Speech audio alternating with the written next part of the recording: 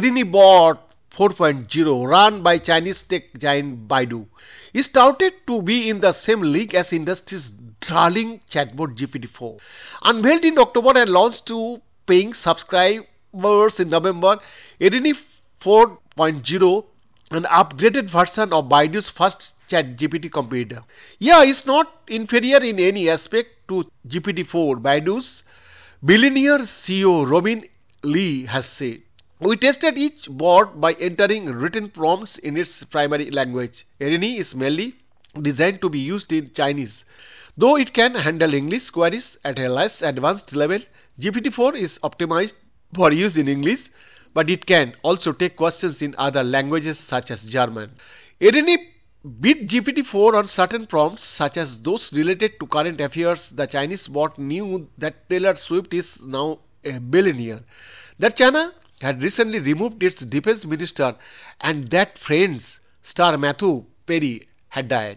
GPT, meanwhile, had outdated answers to these questions, stating that there were no widely reported instances of an American country singer becoming a billionaire, and no reports of any cast member from the television show Friends passing away. It named a former official when asked who China's defense minister was. In each answer, the bot said it was relying on information from April 2023, the month its database was last updated. OpenAI, the owner of GPT-4, has acknowledged the needs to expand its knowledge base, saying in November that a new version will incorporate more information than its previous model. We are just as annoyed as all of you, probably more, that GPT's knowledge of the world ended in 2021, CEO Sam Altman quipped at the company's first developer conference last month.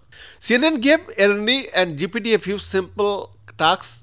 The takeaways: you cannot go wrong with either. No one assignment. We asked both bots to help a hardworking graphic designer ask their boss for a raise. Each outlined compelling arguments in prospective emails, pointing out the employee's contributions and requesting a meeting to discuss the matter in person.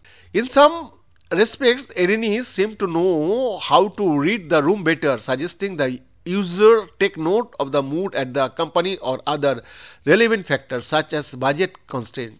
GPT, on the other hand, shared a strong practical tip, arguing the staffer to include a document highlighting their recent achievement.